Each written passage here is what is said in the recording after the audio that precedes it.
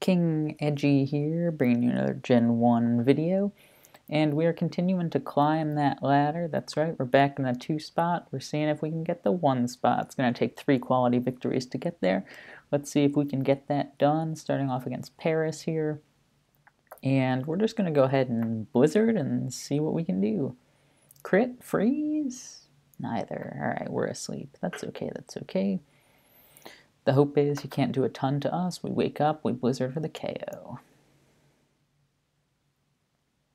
It'll take 4 more of those before he recovers enough.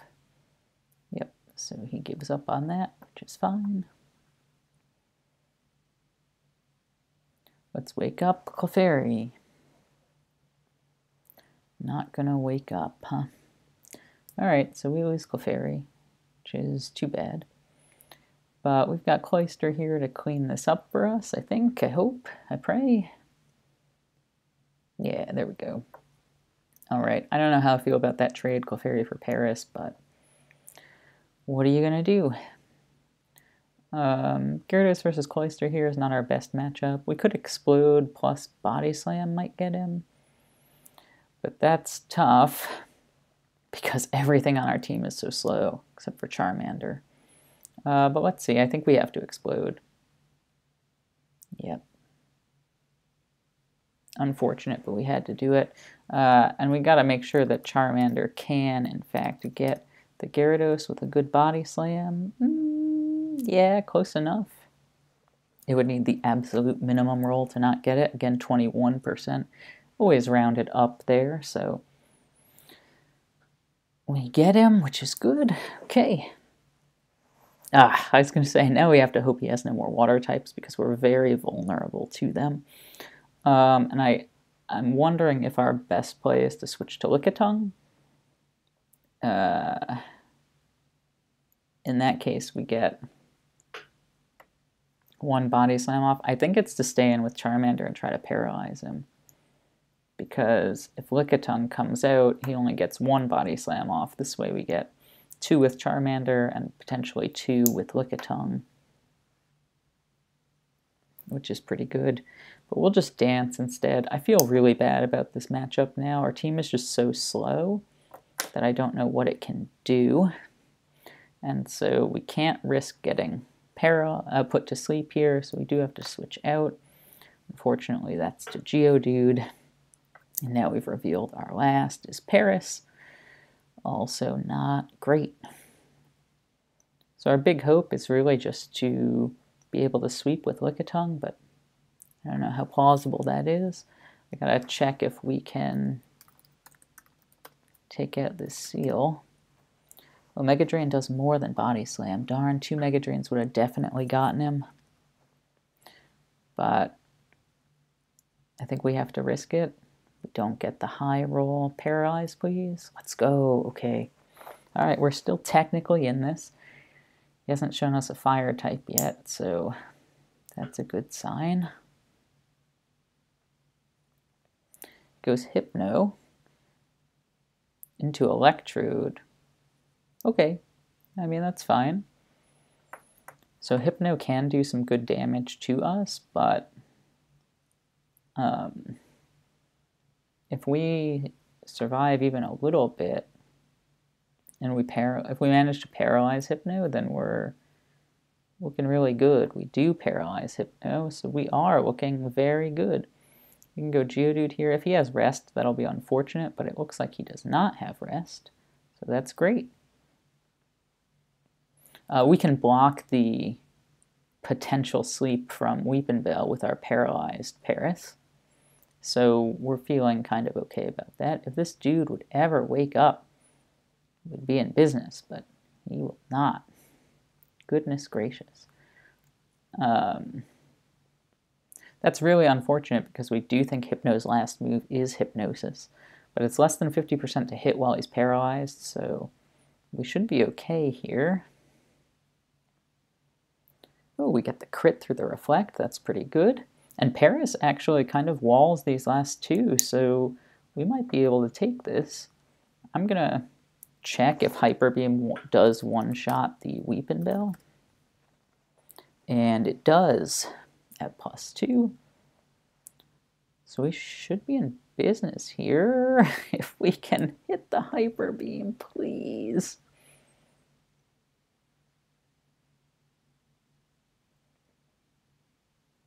Whew, thank you. Thank you very much. Let's go. Wow, we pulled that out. Whew. Very scary, very scary. I did not think we were going to get that one, but we managed to. Picking Geodude to go to sleep, right? I love a rock ground type of sleep because it still walls electric types really hard. And yeah, that was just pretty nicely played at the end there by us. And we got a little lucky that Paris was so good for the end game, but no, it worked out. Worked out okay. I don't know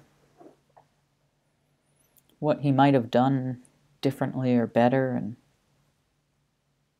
we just consistently made some good calls. We got a little lucky that Seal was fully paralyzed on that one turn.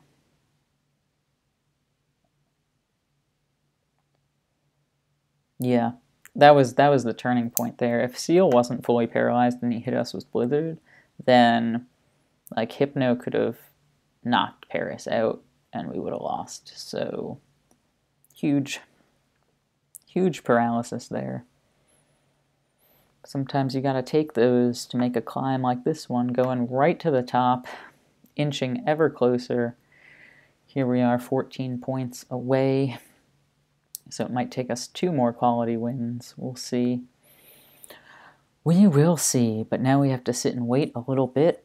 While we do, we're continuing to think about some upcoming stuff for this channel. I got a nice suggestion of trying to do each generation and just play around and see how I can do. I might think about doing that. I've got something in the works, I think, for the rest of the winter, but it might take a little while to come out, so in the meantime I'll just continue doing these ladder climbing vids, probably primarily Gen 1. That's what I like to do. It's fun for me. I did select search, right? Okay, great. But I've got a good series that I hope will be fun. Might be like 20 to 30 videos or so. That might be like most of March, April, I guess, when it would come out. And then probably on to Gen 4, excuse me, because we've done Gen 1 and 9. We did Gen 3 by request. And I just don't know if I can bring myself to do Gen 2. So we might try out Gen 4. It should be fun. We've never really played Gen 4. You know, growing up, played Gen 1, 2, and 3 on the Game Boy, Game Boy Color, Game Boy Advance, and never played Gen 4 though, so we'll see. This is a pretty good start for us. We can just safely body slam. Grimer comes out. He's going to explode right into our Ghastly. Come on one time. Let's go, baby. Give me the forfeit. No, I'm just kidding. I don't ever want the forfeit. This is also pretty good for us because even if we miss Hypnosis, Tangela can't do anything to Ghastly even if it's asleep, so we're not overly concerned. We are not overly concerned. We get that nice special drop, and we're like firmly in the driver's seat now. And not only have the Pokemon that he's revealed been not so good, but also our Pokemon counter them very well. We've got a couple faster than Golduck. 1, 2, 3, 4. We've got 4 faster than Golduck. Insane.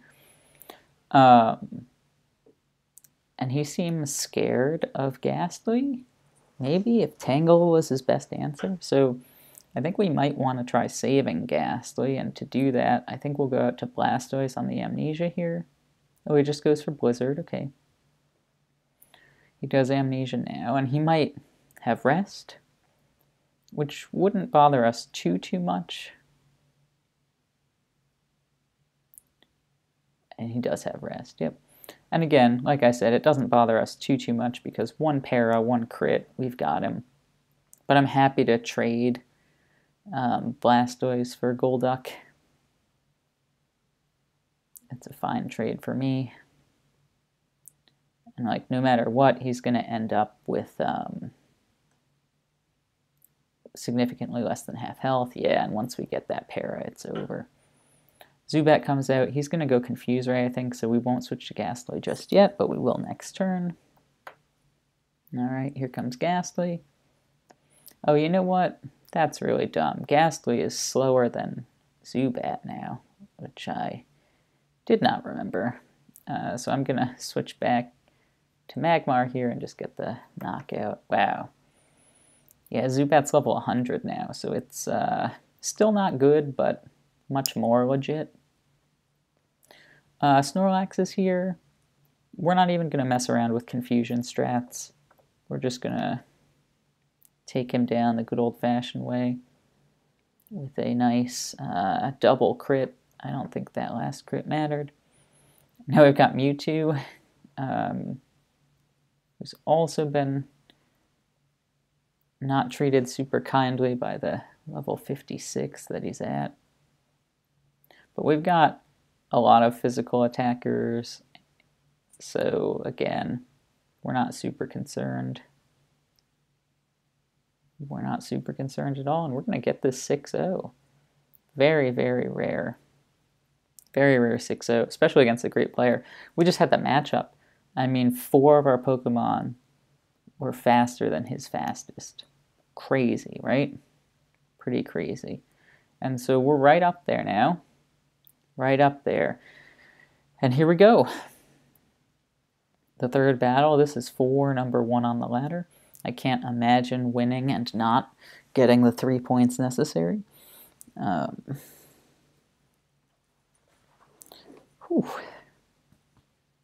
you can feel the pressure a little bit, but we're feeling so good coming off of that 6-0 win. Even making that awful mistake of going Ghastly against Zubat on the... Just Ghastly is so slow now. I mean, look at this. Ghastly used to be, what, level 88? And now it's level 75? I mean, it's unbelievable. It's unbelievable. And that first one, whew, yeah, still scary looking back at it. Just a slow team, and we managed to pull it out. So, and we're feeling pretty good. We're feeling like this might be our time. Take that top spot. We hope so.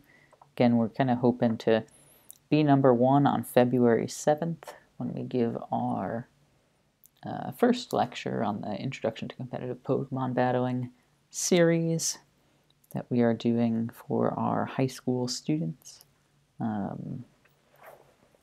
little dip into the world of probability, expected value, and something that's tons of fun, brings us all a lot of joy, Pokemon.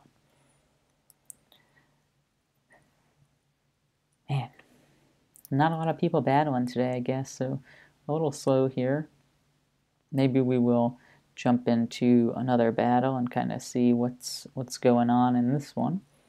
This is Peter, who we played in the first battle, but this battle not really happening. So maybe we'll check this one out, which seems to have a lot going on. Oh, I like that switch to Paris. Paris is great there. I guess Slowpoke is not the Amnesia poke, but the Psychic Surf Earthquake poke.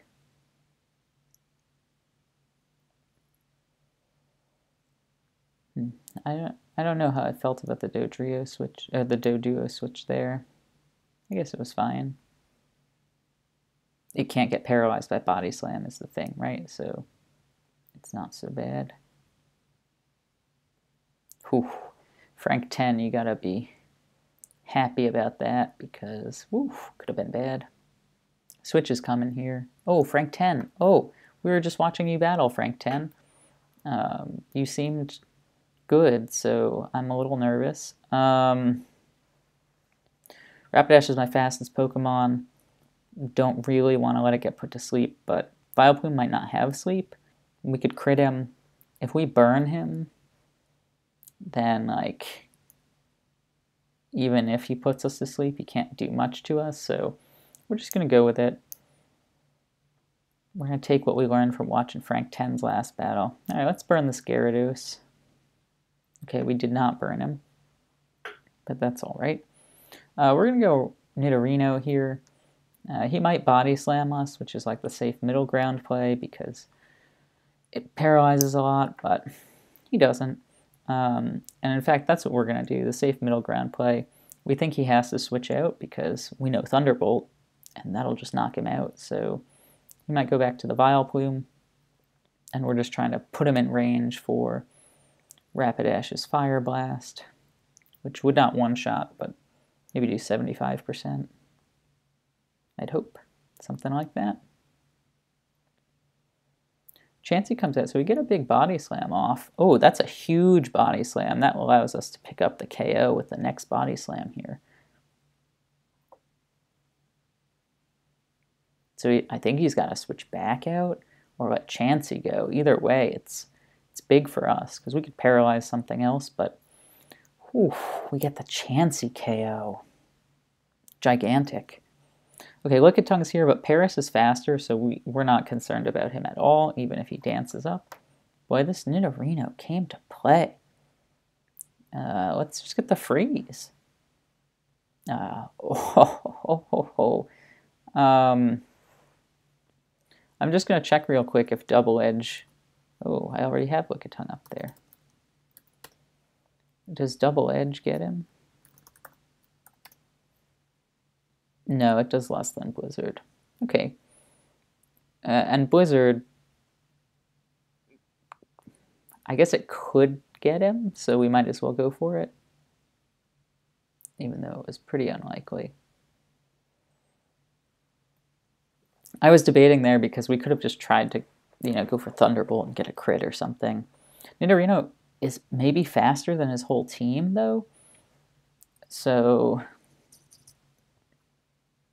that would be really good to know. Here's where we find out. And the answer is yes, Nidorino is faster than his whole team. At least if you ask me. Do we have another answer for Gyarados? Yeah, I think Mew is our answer, so I'm okay letting Nidorino go down here after doing some good damage.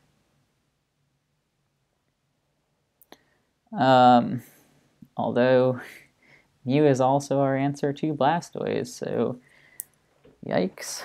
And our team's a little weak to water. Unless Gyarados doesn't know Blizzard.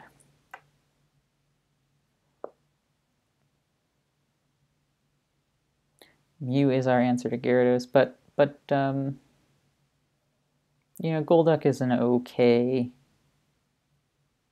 potential answer. As soon as we get a special drop or a crit, though, Blastoise is in trouble, and you can't rest off the speed drop of Paralysis in Gen 1, so Frank's in a little bit of a bind here. I think he does have to switch out on this turn, or not, and that's okay. We'll take that. Right, because he doesn't know what we know, so if he switched out to Gyarados and we knew Thunderbolt, like, what could he do?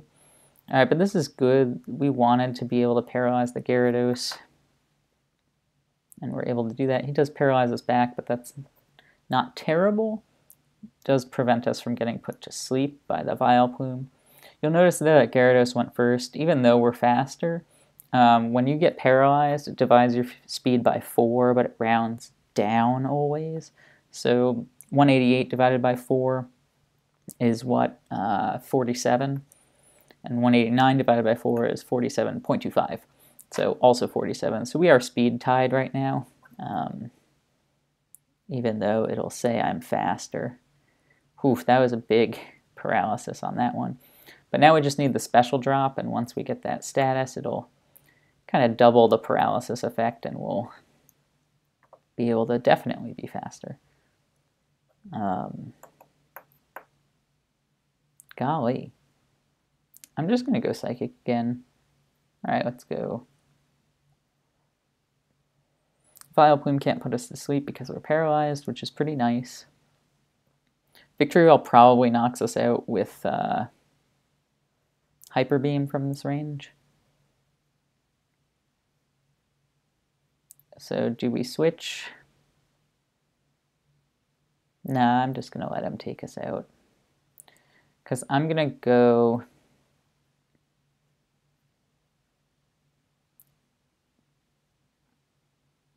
I think I'm going to go into Golduck and just Blizzard.